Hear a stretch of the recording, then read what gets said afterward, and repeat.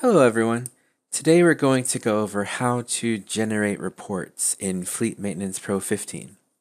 So to start, we're on our equipment list.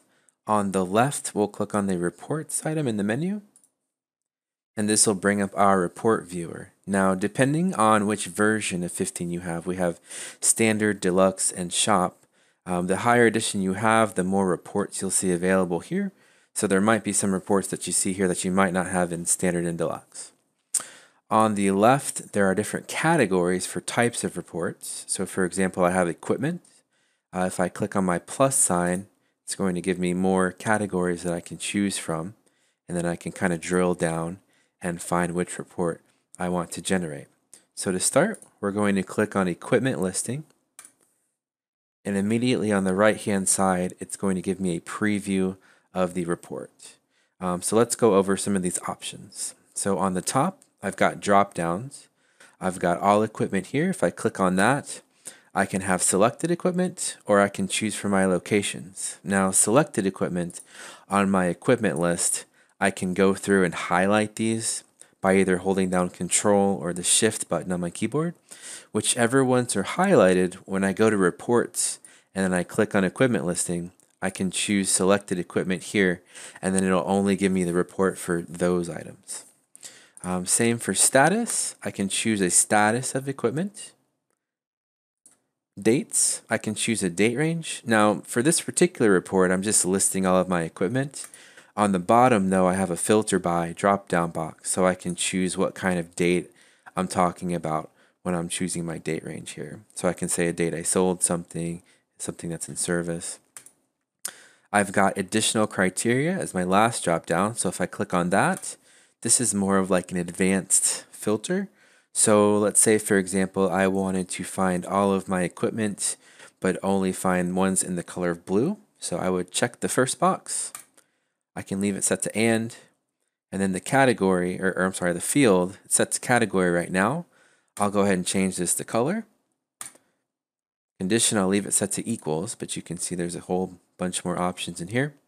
Value, I'll set to blue. So basically this says give me all of my items on the report, but give me equipment with the color that equals blue.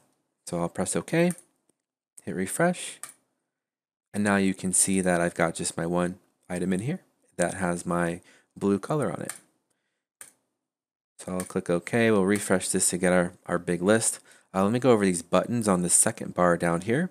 First button is preview. Basically acts like the refresh button. If I click on it, it'll just reload the report for me. I have my printer icon. That's if I want to print the report out or save it. We'll go over that very shortly. I have an email button that this will send it straight to my email program, whatever default that you have. Binoculars is my find. So I can search through. So let's say I want to search for Chevy. Click on find text, and it'll highlight every place in the report that I can see the word Chevy. So that's kind of useful. These three buttons here control my zoom, which I can also type a number into manually. So if you want to kind of make it bigger, these buttons are very handy. And then I have my page number, and then I have my pages that I can scroll through. Pretty simple. So let's say I have my report, and I want to save it as maybe a PDF, which is pretty common, to attach to an email, or if I want to save the results to a spreadsheet. So to do so, I would click on my printer icon, and I'll get my print dialog box. Obviously, if I just want to print, I would just pick my printer and press OK. In this instance, I want to save it as a file. So there is a print to file option on the bottom. So I'll go ahead and check that.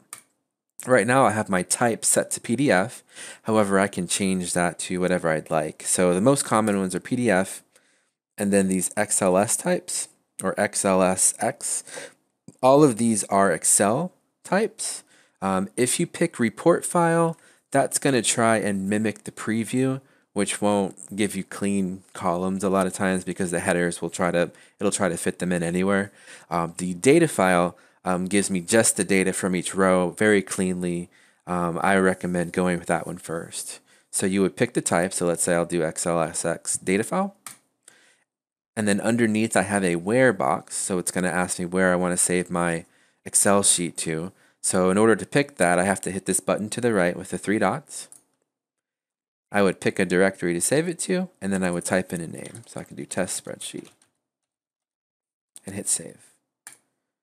So it'll automatically populate here. As soon as I press OK, it won't actually print to my printer because I have all these options picked. And it'll save my spreadsheet to that location. So I can go and pull it up later, send it as an email, etc. That wraps up our report basics for Fleet Maintenance Pro 15. For more information, visit our website at www.mtcpro.com.